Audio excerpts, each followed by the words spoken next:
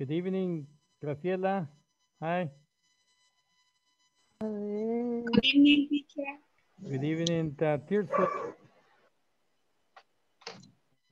Good evening, Jenny Lisset. How are you? My Good goodness, evening, that's a beautiful, teacher. beautiful Good smile. evening, teacher. Good evening. Good Qué evening, bueno verlo. Tirso. It's nice to see you again.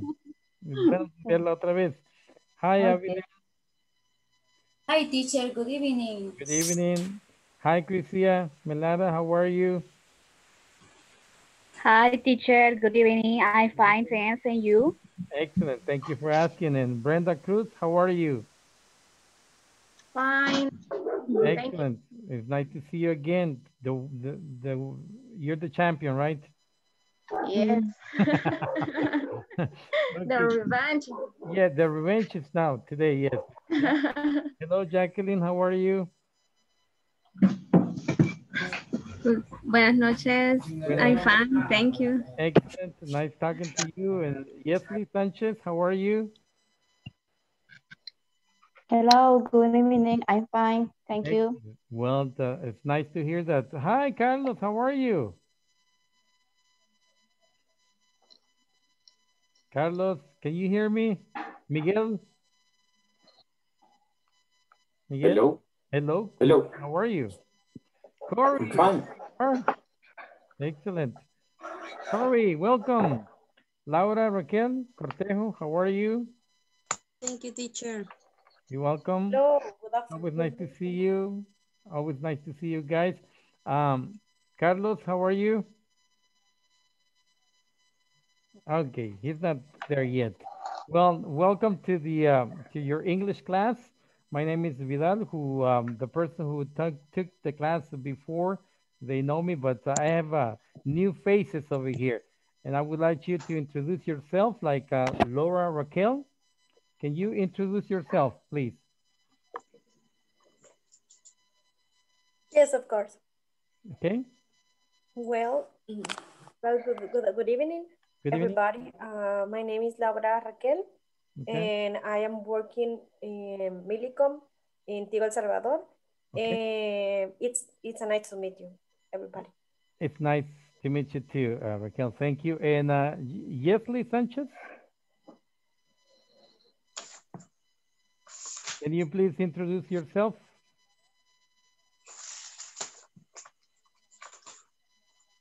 No? Okay. I have Marcela Linares. Can you please introduce yourself? No? Okay. Graciela Duarte. Okay. Good evening. My name is Graciela Duarte. I live in Santa Cruz, Michapa.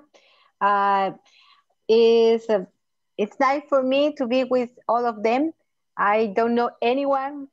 I think that only one from the last course, but not here in this moment is Sarita, but I hope we are have a good time. Okay. Yes, I bet you will have a good time with us. Well, we're very friendly. We enjoy the class. We have fun in the class. Sometimes it's hard, but sometimes it's very easy. And I will try to help you the most that I can and to make you fulfill your objectives, okay? And we are here to help you. Thanks. Whatever we can do to help you, we're open and you can ask as many questions as you want, okay? All right? Okay. Okay. Right. Benjamin Ayala, how are you? How are you, teacher? Excellent. I'm Thank you. fine. Thank you for asking. I'm okay. Yes. How was your day today? I'm fine. Okay. Are okay.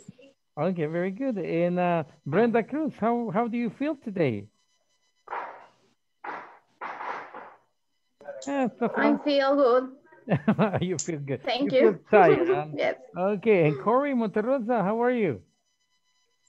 Hi, teacher. Hi. Fine. And you? Excellent. Thank you for asking. It's always Glad to nice. see you again. I'm glad to see you too. I'm very happy to see you, all of you guys. And before we start our class, I want to explain something to you. El curso, the course is going to last for 16 weeks, like the other courses. But the only difference is that we're going to be taking classes on Fridays. Well, the course is between the 25th of November 25th to December the 17th. Okay, so but Friday. since we, yeah, Friday, yeah, since we did not have a class on Monday nor Tuesday, we're gonna do the reposition for those classes, and it's gonna be tomorrow, which is gonna be Friday. I'm sorry, on Friday, this Friday is gonna be the first one, and the other one will be on the December the 4th. So right there, we're gonna recover the 2 days that we have not received classes. Okay. Jimmy Martinez, how are you? Okay. Okay. All right. Ok. Y también la fecha posterior que está en la plataforma es para trámites administrativos. No se vayan a engañar porque ellos necesitan más tiempo para entregar los papeles a INSAFORP en caso de que las fechas no combinen con la que les estoy diciendo. ¿Está bien? Y la plataforma, otra cosa, Okay. la plataforma debe estar arriba del 80% a más tardar a medianoche del 17 de diciembre, a más tardar. Entonces tenemos esas 3 cosas importantes. Una es el comienzo del curso del 25 al 17 y que vamos a trabajar los 2 viernes para reponer lunes y martes, que es el 27 de noviembre y el viernes 4 de diciembre. ¿Ya? Okay. Y la otra es que la plataforma, el 80%, arriba del 80%, tiene que estar terminado para el 17 de diciembre. ¿Estamos ahí? ¿Estamos claros? Ok. Entonces, si hay alguna duda, no vacilen en, if you have any questions in regard to this one, don't hesitate to ask me. Don't hesitate means no vacile, ¿ya? Don't hesitate to ask me. Don't hesitate. Yeah, don't hesitate. Don't hesitate to ask me. Es que no espere para preguntar ni vacile para preguntar. Don't hesitate to ask me. ¿Ok? Ok. Entonces, en este curso vamos a ver muchas cosas importantes que las vimos anteriormente, pero hoy lo vamos a ver con más amplitud, más orientado a la respuesta que a la pregunta. La vez pasada estuvimos más orientados a las preguntas, hoy más que todo va a ser a respuestas. Por ejemplo, Miguel Lara, vamos a hablar acerca de personal information. Les envié el PowerPoint presentation, si tuvieron tiempo de verlo, se les va a hacer más fácil esta clase, si no, pues tienen todavía en la noche para poder verla. Personal information, ¿qué se considera personal information, Miguel Lara? Información personal, personal information. Sería como la carta de presentación. Sí, ok. Entonces, ejemplo de personal information. Nombre. Nombre, muy bien, excelente. Ajá. Edad. Edad es otra, sí, correcto. Lugar de donde vive o residencia. Ok, muy bien. Entonces, son partes de personal, información personal. Y Graciela de Duarte, ¿por qué es importante esa información personal? Because we can show everybody who I am, and then it's okay, and then I can know others when they told me their information. Yes, when they tell you about their, you can find out about that person, and also you can introduce yourself to other people, right? So it's very important that to know what is considered personal information. Es bien importante saber qué se considera información personal. ¿Ok? Es información personal acerca de mi casa.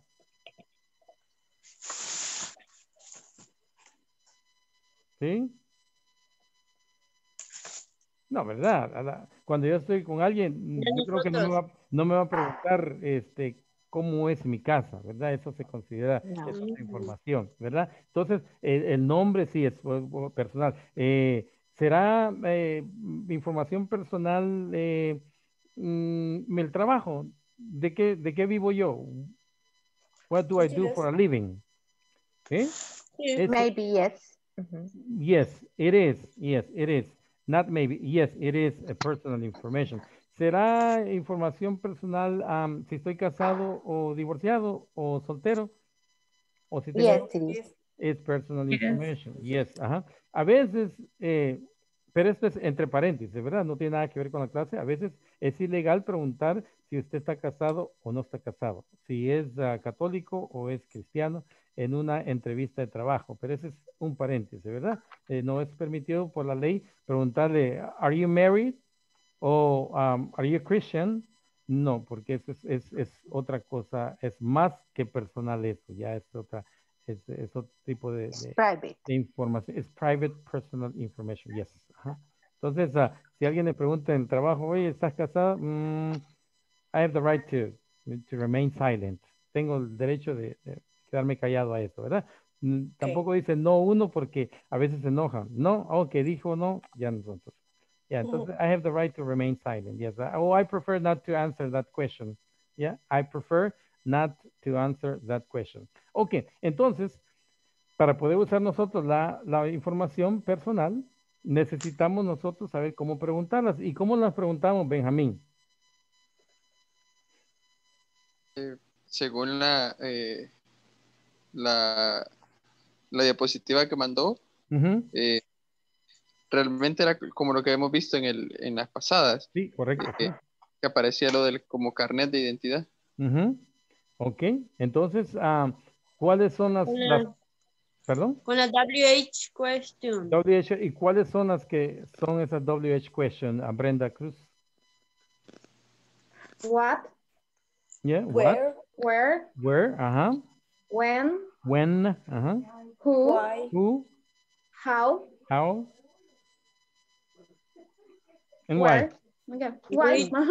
And why, right? Why? Bien, ahora lo que vamos a ver es, aparte de esas WH question, vamos a ver para qué sirve cada WH question, ¿verdad? Porque, por ejemplo, no puedo preguntar una razón con la WH question que dice when o where, ¿ya? Entonces, si ando buscando una razón por algo, yo uso el why, ¿verdad? Why? Who no lo puedo usar para cosas. ¿Para qué lo uso el who, Miguel, solamente? Personas, para decir quién. Para personas, solamente para personas. ¿Y lugares? ¿Cuál uso, Graciela? Where? Where, ok. Where? ¿Y para cosas, Laura, Raquel? Which? Para cosas. O lugares. Which? No necesariamente. Avilen, le ayudamos. Or what? What? Yes, what? Yes. Okay. What are you talking about? What are you eating tonight? What is your problem? Yes. Okay. ¿Para qué usamos el which, Marcela Linares?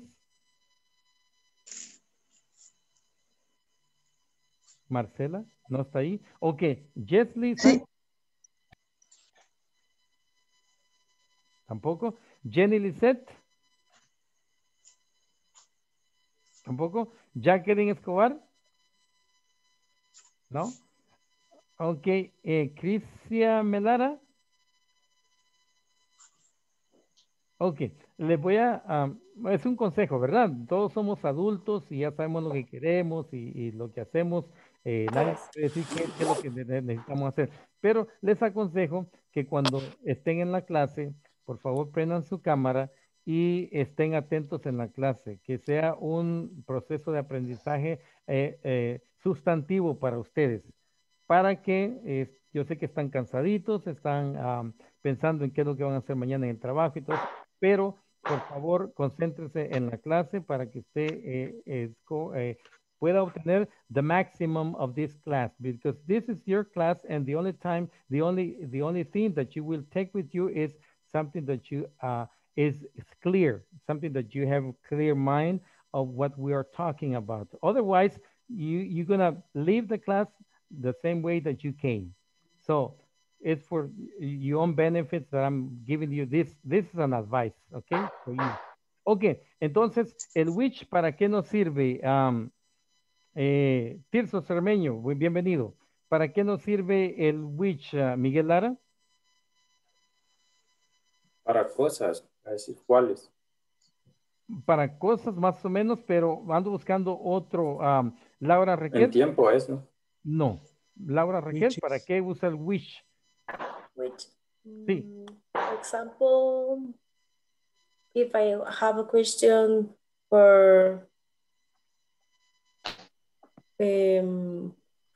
what is something, which is two. Todavía no But está claro. I'm not sure. That's right. That's okay. Yes, yes, sir. Teacher,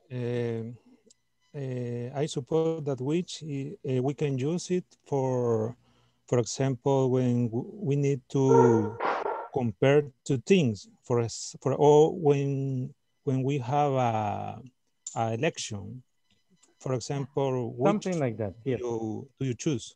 Yes, yes, there we go. So which is used for options. Which one do you want? So if we have two cars, and there's a yellow one and the red one, and I say, which car do you want? Yes, the yellow one or the red one? Okay. Which TV do you want? Do you want the 19 inches TV or the 32 inches? Yes. So whenever there is an option between two things, then you're gonna use which card do you want? Which person do you want to work with you? So that's the reason we use which. So now we know. Yes. Hello. Teacher. Yes. I'm sorry. I want to see if I understand. I can use which when I have to select something. To select, yes. To take a decision. When they give you an option. Okay. An option, yes. Thanks. Which one? Yes. An option, okay. Yes, and Thanks. what is for things, where is for places, and how. What do we use how for, Corey? How. How, yes, how. When do we use how? Ta, ta, ta, tan. Como el estado de las cosas, no sé. Ok, no está tan claro. Jesly Sánchez. Or maybe when you want to ask, for example, how many apples there are here, for example. How many? Many apples. Okay. Okay, yes. Or Otra. how many or how much? Okay, Jenny Lisette, otra. For example, how old are you? How old are you? Okay, pero el how se usa cuando hay un proceso. How do you want me to do it? How do you do this? Yes. How do you get to the to Salvador del Mundo? How do you get from here to Ciudad Delgado? Yes. How do you get from here to Apopa? How do you get to Aguilares? How do you get to? So it's kind of whenever there's a process, then you use how. How do you cook this? Yes. How do you change a light bulb? Yes. Entonces eso usamos el how. ¿Ok? How. Yes. Okay. Ok, excelente. Entonces, vamos a ver eso con más detalladamente. Eso es how. Ahorita le estoy dando más un general. I'm giving you what we're going to be talking about tonight. También quiero saber cuántos se saben el abecedario. Completo. So, Corey, gracias. Corey. Yeah. Miguel, muy bien. Solamente dos. Yes. Elizabeth, ok. Yes. Muy bien. Benjamín, ¿también me dijiste así? ¿No? Ok. Sí. Ok. Entonces, también Laura, Raquel, muy bien. Ok. Ahora la pregunta, para los que no se lo saben muy bien, es ¿por qué necesitamos nosotros saber el abecedario? ¿Para qué? ¿Para qué nos sirve, Brenda Cruz? Para el sonido de las letras. Aunque ya vimos que no siempre no es una regla general, ¿verdad? Ok, ajá. ¿Por qué necesitamos Porque hay saber? palabras que tienen diferentes sonidos en diferentes En cada palabra, pues, es Ok. única, no el mismo sonido. Eso es para cuando estábamos hablando acerca de la pronunciación de las palabras, de las letras y cómo nos íbamos a entender. Pero esta vez estamos hablando de otro punto de vista. ¿Por qué necesitamos saber el nombre? Para deletrearlo. Para Deletrear. deletrear el nombre. Exacto. ¿Qué pasa si yo no me sé los nombres del abecedario cuando voy a deletrear un nombre? No voy a poder. Maybe, okay, No voy a that's poder. right. No voy a poder. I can do it. Entonces, there we go. You will not be able to spell out a name. If somebody asks you, for example, Graciela, good morning. My name is Halim Halam Gongho. And today I will be talking about, and you say, excuse me, excuse me, excuse me. Yes. What is your, what is your name? Could you spell Hello. your name, please? Can you spell your name, please? Yes. And if I don't know my letters, if I don't know my alphabet, I will not be able to spell out my name. So I am in trouble. So right now, whoever doesn't know the alphabet are in trouble. Okay, so it's a must that you have to learn the alphabet by heart. Okay, so vamos a ver. Let's see. I'm gonna ask you, what is your last name, Tirso? Okay, my last name is my last name is Escribeno. No, how do you say the last name? I'm sorry. My last name, yes. Yes. S-E-R. How do you spell it is one thing. How do you spell it is deletrear. But what is your last name? My last name is Cermeño. Cermeño. Okay, I'm sorry. I'm sorry. How do you spell it, please? It's spelled S-E-R-M-E-N-O. N-O, yes. In English, the N, it doesn't exist. So it's N-O. Like, for example, Castillo, in English, you don't say Castillo, you say Castillo, because the LJ sound doesn't exist in English, only the L sound. So North American people, whenever they find people like Castillo, like my last name, they say, okay, Mr. Castillo, how are you today? Yeah, so for you guys to know, LJ doesn't exist, so they call it El Castillo. Okay, so today I want to talk about with Miss Laura. Miss Laura, what is your last name? I'm sorry. Hello, my last name is Corleto. I'm sorry, what? Corneto? Can you spell it out for me, please? Yes, of course. It's C-O-R-L-E-T-O. Thank you very much, You're welcome. Corlero. Yes, Corlero. Okay, very good. Thank you. And Mrs. Corey, I'm sorry, I forgot your last name. What was your last name? My last name is Monterosa. Monte what? Monterosa. Oh, okay, I'm sorry. Can you spell that out for me, please? Okay, M-O-N-T-E-R-R-O-Z-A.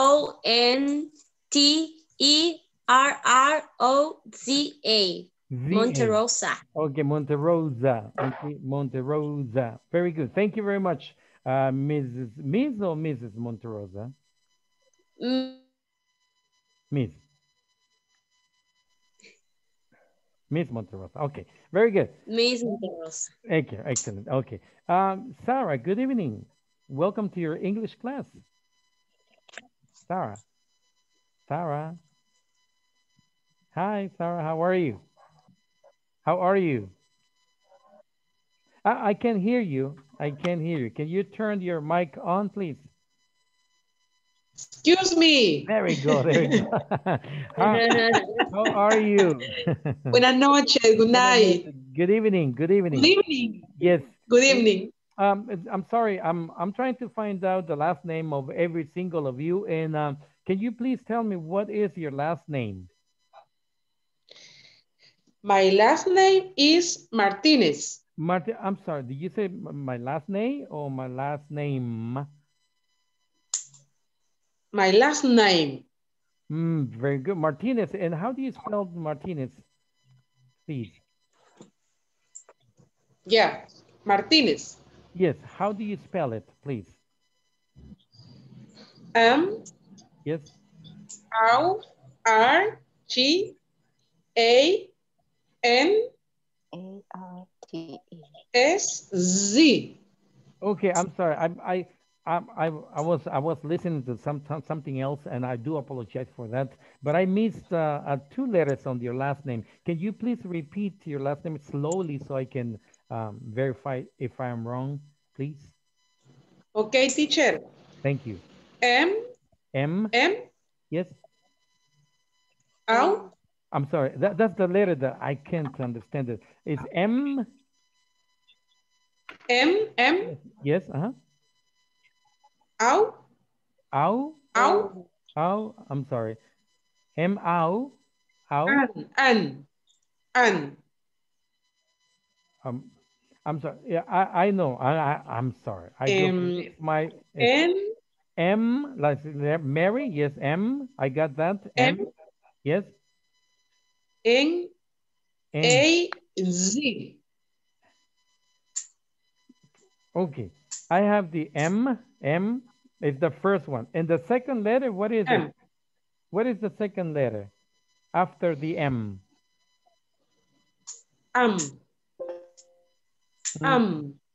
Okay, let's see if somebody can help me. Mr. Cermeño, can you please spell out Martinez for me? Yes, Martinez. Yes. It's spelled M. M. A. A. R. A. Yes. Okay. M-A. Yeah, that's the. Okay, Miss Martinez, I got it. Mr. Cermeño, help me out. And after the M, he said that there is an A. Yes? Is that correct, Ms. Martinez? Yes. Okay. So it's M-A, and then what? R. Okay. Mm-hmm. T. T. Yes. O. Martones. Okay, Martones. T. I'm sorry? Okay, we're gonna... 8Z. Okay, let's see if I can help someone. Laura, can you help me out, please, to spell out Martinez? I have M-A-R-T, but after that T, I don't know what's next. Can you help me out? Okay. I think it's M-A-R-T. T. I-M-E-Z. Z. Okay, very good.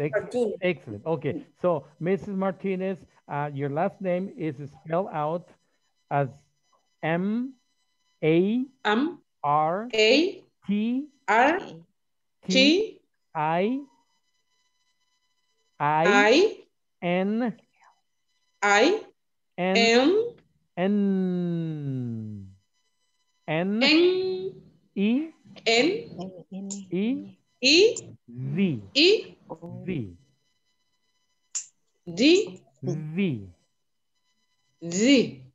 Okay. We're gonna go over the A and the I and the Z. Sometimes it's difficult for foreigners to differentiate between the A and the I. What I suggest to you is whenever you have that doubt about the sound of the A and the I, so the A, I say to my students to do this. Do like you are waving to someone. Haga como que está saludando a alguien. ¿Eh? Y usted dice, hey, hey. That is the letter A. And for the I sound, I said, okay, if you forget what is the sound of the I, just pinch yourself. It's like, I. Okay? And you say, I. And then you will not forget. So if you don't remember the sound of the I, you just pinch yourself. You do this, I. Yes. And the other one, the A is, hey, hey. Like if you're waving someone. Okay? Yeah? Okay. Okay, very good. Excellent. You're welcome. And good evening, Chrisia. Chrisia, how are you? Hi, teacher. I'm fine, thanks. Okay, nice to see you. And I would like to know if you can Thank you. spell, I would like to know if you can spell out your last name for me, please. Spell my last name. Yes, please. Okay, my last name is Malara, N-E-L-A-R-A. Very good. Thank you very much, Mrs. Melara. I appreciate your help. Okay, you're welcome. Now, thank you. And Jacqueline, Jacqueline, good evening. How are you? Hi. Excellent. Hi, fine. It's nice to see you. Nice to see you in your class. And can you help me out, please? Can you help me out, Jacqueline? Yes. Can you please I'm sorry? Can you help me out? ¿Puedes ayudarme? Jacqueline? ¿Cómo dice, perdón? Can you help me out, please? Why? Yes. Okay, can you please spell out your last name? Si no me entiendes. My last name is Escobar. Okay, your last name is Escobar. Can you please spell out Escobar? E-S-C-O-B-A-R.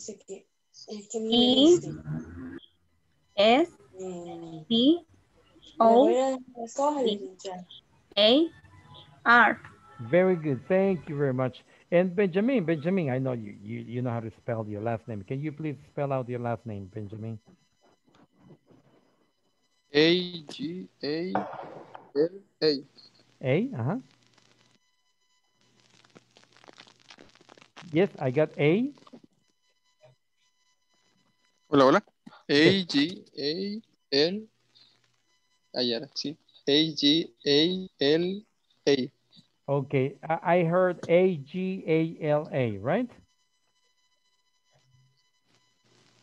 Okay, can someone, Miguel, can you help me out to spell out his last name, please? My last name is No. Lara. No, Ayala's Benjamin last name, please. Can you help me out? It's Ayala. Yes. A-Y-A-L-Y. Yes, A-Y. So the A-Y-A-L-A. The G is the la G, okay? So it's A-Y-A-L-A. Very good. Thank you very much. Thank you for all of you for your participation. And I don't know if I left out. Oh, Brenda. I'm sorry, Brenda. I didn't ask you. Huh? Brenda, could you please spell out your last name for me?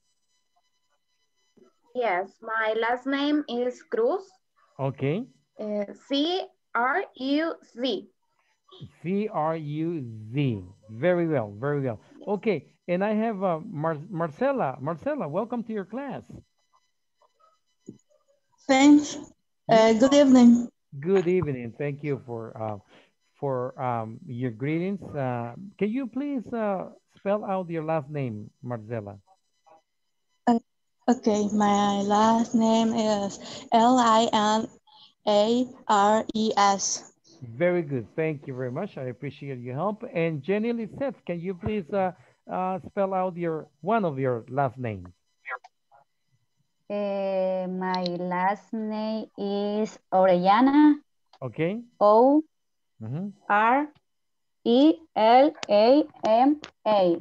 Okay, and in English, how would you, if there is a North American guy who reads out your last name, how is he going to say your last name? Orellana? Or is it going to sound different? What do you say? ¿Cómo va a decir tu nombre un norteamericano? ¿Orellana?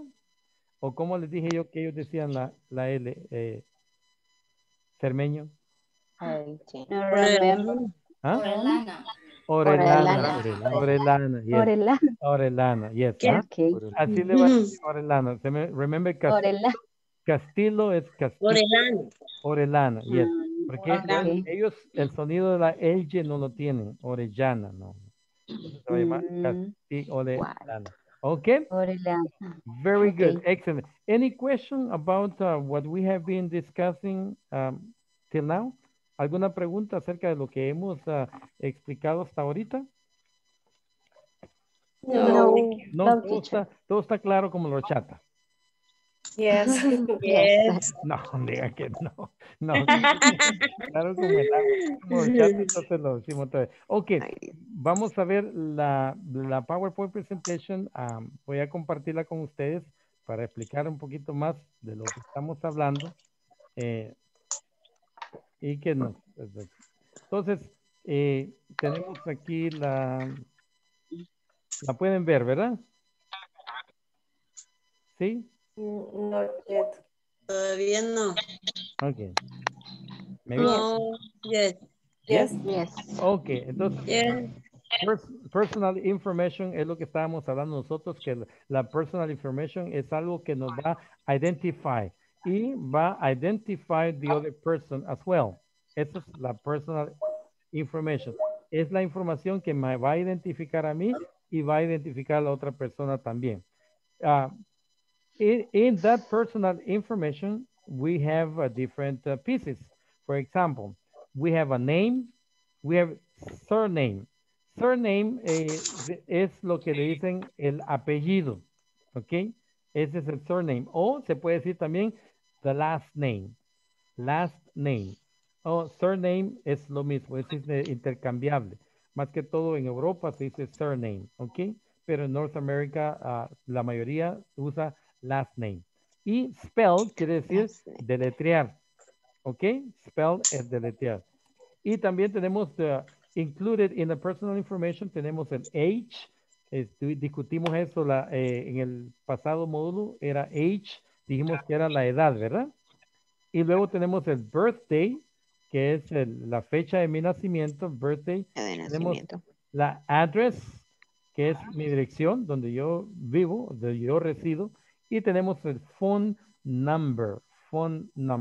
También tenemos la country, que es mi país, en nationality, que es mi nacionalidad. El job. Job es mi ocupación, que es lo que yo hago para trabajar. Más que todo, usted lo va a encontrar también como dice, what do you do for a living? Esa es otra expresión que se usa en Norteamérica. What do you do for a living? Oh, I'm a teacher. ¿Ok? ¿Qué haces para vivir? O sea, ¿de qué trabajas? Pero hoy lo vamos a ver de diferente forma. ¿Ok? Entonces, esto se considera personal information. Hay otra información personal, pero esta es la más común que se va a encontrar usted. Entonces, identity card es una carta de identidad, ¿verdad? Entonces, tenemos el name, el name de esta persona es Fu. El surname, que es el last name, es Yao. Age is 25. Birthday is 4th of August. El address donde ella vive es 64 Belgrade Square. Phone number is 9871-5346. 9871-5346. Ahí hay un número de más. Si se fijan, tiene 9871-15346. Pero es 9871-1534. Ese sería el número. El country sería China. Okay. China sería el country. Y la nationality es Chinese. Chinese. Y el job es teacher. Entonces, ¿cómo preguntar a usted el nombre? Es de esta forma. Okay. What's your name? Yeah. What's your name? Repitamos todos.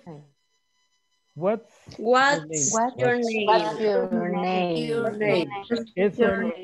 Eso para oírse más normal. O sea, si usted dice, what is your name? No hay ningún problema de que usted lo pregunte así, pero para oírse más fluido, usted dice, what's your name?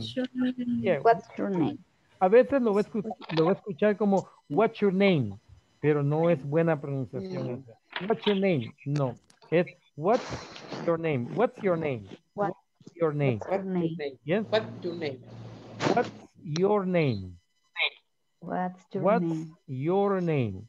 What's What's your name? Yeah, there we go. What's your name? Yes. What's your name? No, What's no. your name? What's your name? What's your name?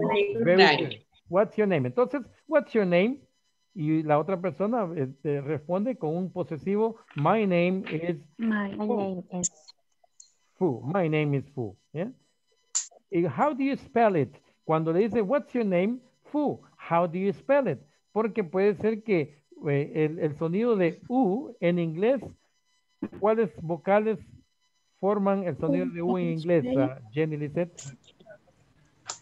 Sorry, teacher. ¿Qué dos vocales juntas forman el sonido de la U? El sonido de la U. Sí, el sonido de la U.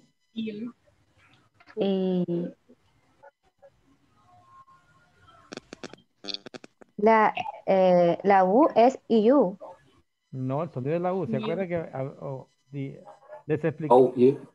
¿Perdón? Oh, you. No, ese sería O. La O. I, you. No.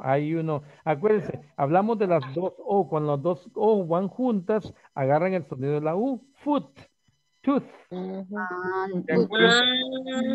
Ok, acuérdense, bien importante. Pensábamos que era el fonema. No. El sonido de la U. Entonces, si un norteamericano oye fu, él va a poner F o... Por eso él dice, how do you spell it? Él dice F-U. F-U. Ok. The next one is, what's your surname? What's your surname? Surname. Yeah. What is, or what's your last name? Usted lo puede decir también, what's your last name? Ahora, ¿cómo preguntamos la edad? Alguien que me diga, ¿cómo preguntamos? How old are you? How old are you? Yes. How old are you? Y usted responde, I'm 25 years old. Okay. 5 years old. Siempre tiene que ponerle years old ahí, ¿ok? Okay. La otra es el birthday. Cuando usted pregunta el birthday, what is your birthday? Usted dice, when is your birthday? When is your birthday? Birthday. Como estamos hablando de una fecha, recuerden que dijimos que cuando hablamos de fecha, entonces usamos el when. When is your birthday? When is your birthday? When is your birthday? Yes. Birthday. Your birthday. Birthday. Yes. Birthday. Ahora vamos a poner. What's your address? What's your address? What's your address? What's your address? What's your address? What's your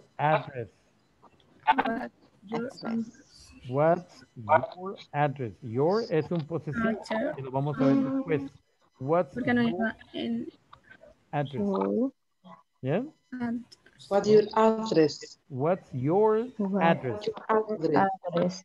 What's your address? Very good. Y luego venimos el phone number. What's your phone number? What's your phone number?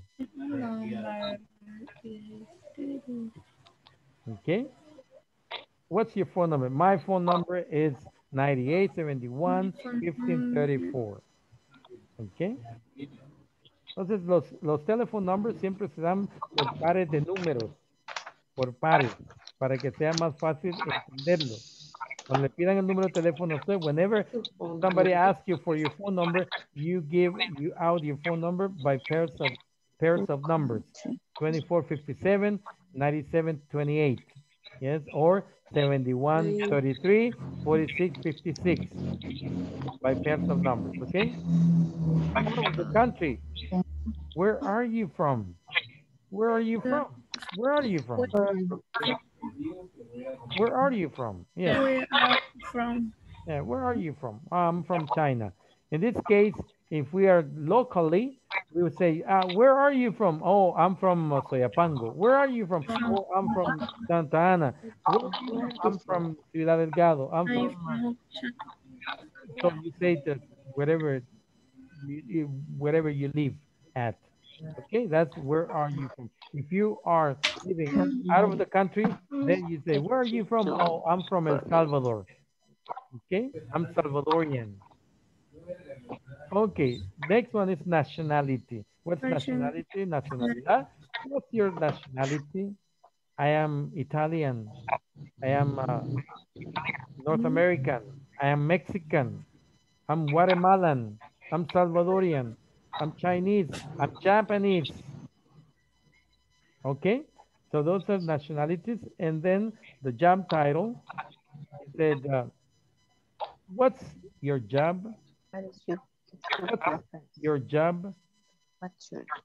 What's your job? Oh, I'm a teacher. Okay. ¿Estamos bien hasta ahí? Yes. Yes. Okay, very good. So, Job, teacher. Job. Job, teacher. Yes. Job. Is your job? Your job. Job. Yes. Teacher. Is teacher. Yes, my job is, yes, Is I am a teacher. teacher. I am a teacher. ¿Cuál? What's your job? ¿Quién es tu maestro? Tu profesor. Job es trabajo. ¿Cuál es tu trabajo? ¿Cuál es tu trabajo? Yes, what is? En lugar de working, how? No. Working. Working es la acción. Trabajo. No, Working working es es la verbo. acción. Working es la acción. Y job es el noun. El noun. Okay, teacher. Thank you. Okay, so job es trabajo. Y work es acción de trabajo. Work, Okay, ¿cuál es tu trabajo? What is your job? Yes. Pero les digo que se pregunta, what do you do for a living? What do you do for a living? Es como se pregunta normalmente.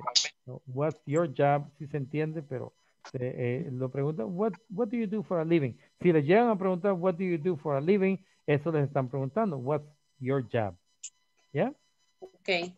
Teacher, I have a question. It could be say, what is your profession? Yes. It's right too? What's your profession? Yes, What's your occupation? Okay. Yes, what's your profession? What's your profession? Thanks. What's your profession? What's your profession? Yes. Okay. So I'm gonna ask you a few questions, and Lisette, can you tell me what's your address? Okay, Lisette, what's your address? Okay. What's your address? My address is Ciudad Delgado.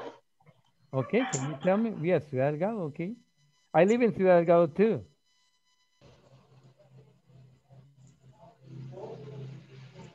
I live in Ciudad Delgado. I live in Ciudad Delgado too. We are neighbors. Yes, we are neighbors. I live in Ciudad Delgado too. Yo vivo en Ciudad Delgado también. También.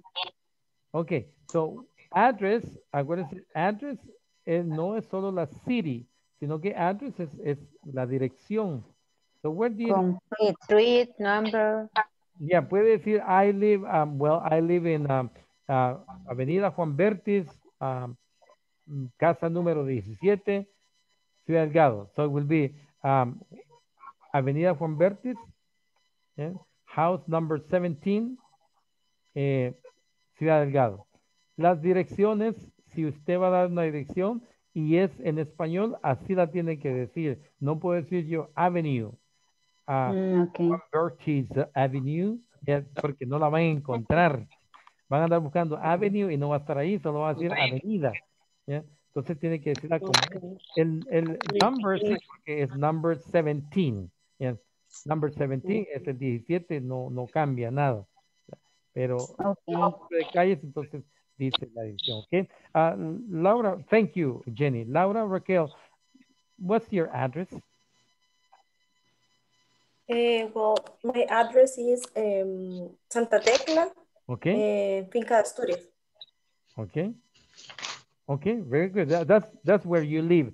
Address, no me tiene que decir la dirección, no me tiene que decir la dirección real de su casa. Tiene que ser inventada, tiene que ser inventada, pero una dirección que sea dirección, ¿verdad? So what's your address? Benjamin, what's your address? My address is Colonia Las Delicias, en Santa City, en calle 3, casa 4. Okay, house number 4. Okay, very good. And thank you, Benjamin. And Tirso, what's your address? My address, well, I live in Santa Tecla. Okay. On 8th Street. My house number is 11. Okay, number 11. Very good. And Tricia, what's your address? What's your address, Tricia? I live Street 2 at Boca, kilometer 23, San Juan Los Planes. Okay. House number 2. House number 2. Very good. Excellent. Very good. And Marcela, thank you, Chris. Marcela, what's your address? Sí. My address is Belén, Colonia Belén, house number 410, Okay. 28 Avenida Norte, Okay. Sonsonate. Okay, very good. Okay, entonces eso es la personal information. ¿Alguna question acerca de personal information? No, no, teacher. Ok, entonces hoy lo que vamos a ver es possessive, ¿qué son los possessive pronouns? ¿Alguien me puede decir si saben algo de possessive pronouns? ¿Y para qué? Am, yours, his, her, ours. Ok, muy bien, excelente. ¿Y para qué sirven, Brenda Cruz? Como la palabra lo dice, denotar posición. Ya me voy a decir, es obvio, teacher. Ok, possessive pronouns es para indicar posesión de algo, ¿verdad? Por ejemplo, yo pregunto, whose pen is this? Whose pen is this?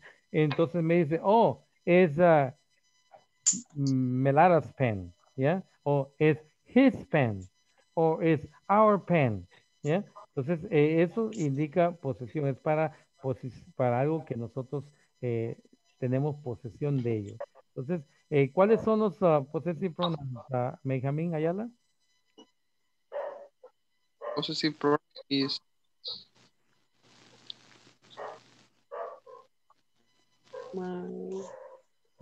Ok. Yeah. Lo vamos a... Ajá. Your, I'm your. Ok. Entonces lo vamos a vamos a compartir esta pantalla. Esta también se la voy a enviar a ustedes. Estos son, ¿sí la pueden ver? Yes. Ok, entonces aquí tenemos possessive and adjective, pronouns and adjectives. Ok, tenemos personal pronouns y possessive adjectives. Entonces, personal pronouns son aquellos que indican posesión de nuestra personal. Esos son los pronouns. Y pronouns son los que van antes del nombre. Dentro de los possessive pronouns tenemos el my y el mine. ¿Quién me puede decir cuál es la diferencia entre my y mine? Sí, más o For menos. example, this is my house. This is my house, yes. This is my house. Uh-huh. The red house is mine. Okay, yes, the red house is mine. Yes. Entonces, my es mi y mine es mía, ¿verdad? O mío. Entonces, tenemos esos dos. Por ejemplo, whose house is the red one? Y usted dice, it is mine. O it's mine. Yeah. Oh, is the red house yours? Yo le digo yours. Es para el you. Entonces tenemos el you, es el your y yours. El yours es cuando contestamos. This is yours o this is your house. Yes. Oh, it is yours. Yes, it is mine. ¿Ok? El he, usamos el his y el his. No hay ninguna diferencia. This is his job. Oh, his? Yes, it's his. Para el she usamos el her. This is her house. Oh, that is hers. Sí, es la casa de ella. Y el it, usamos el its y el its. No cambia. En el we tenemos el our y el ours. This is our class. Oh, yes, it is ours. En you tenemos el you, ese es el you no es singular, sino que es plural. You and your and yours. Lo mismo you, your and yours singular. Pero en este caso estamos hablando de más de una persona. Y tenemos el they. They, their y theirs. This is their house. Oh, it's theirs. Yes, it's theirs. ¿Ok? Entonces, usamos, estos son los posesivos, los personal possessive y los pronouns. Con cada pronoun se lleva su posesivo. ¿Alguna pregunta? Teacher, la columna del mine, yours, his, Ajá. son adjetivos. Esos son los personal pronouns, pero son las respuestas. La respuesta. Ah, respuesta. Por ejemplo, cuando yo le pregunto, whose blouse is the pink one? Whose blouse is the pink one? Usted tiene blusa. It's mine. No, otra persona dice, oh, it's hers. It's hers. It's hers, yes, it's hers. Y yo puedo preguntar, ¿is her blouse? Yes, it is hers. Es cuando usted contesta algo. ¿Okay? Entonces es como un answer pronoun. Es un possessive pronoun. Possessive pronoun. Pronoun. Ajá. Ahorita vamos a ver los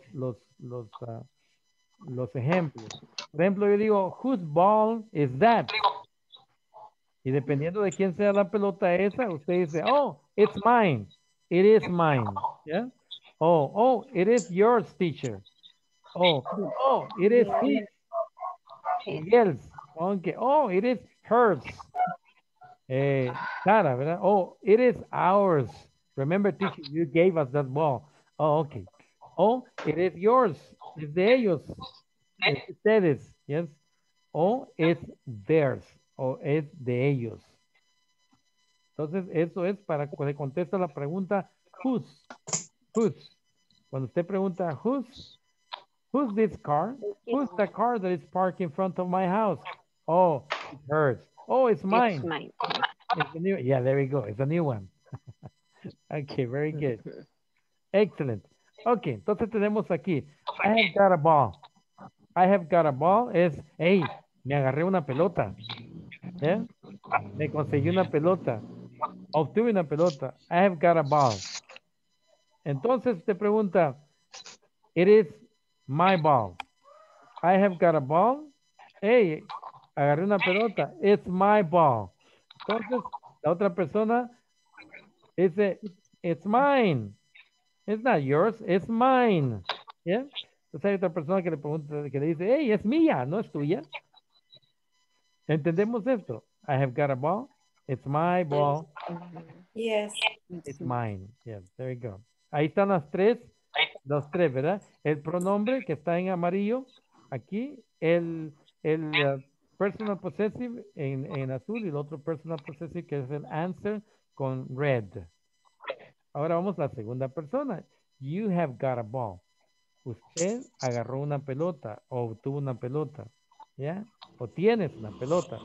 Dice, it is your ball. Y viene el otro. It's yours. ¿Ya? Entonces tenemos los tres. ¿Sí van viendo el patrón? Ok. Yes. You got a ball, it's yours. It's your ball, it's yours. Y tenemos para el he. He has got a ball.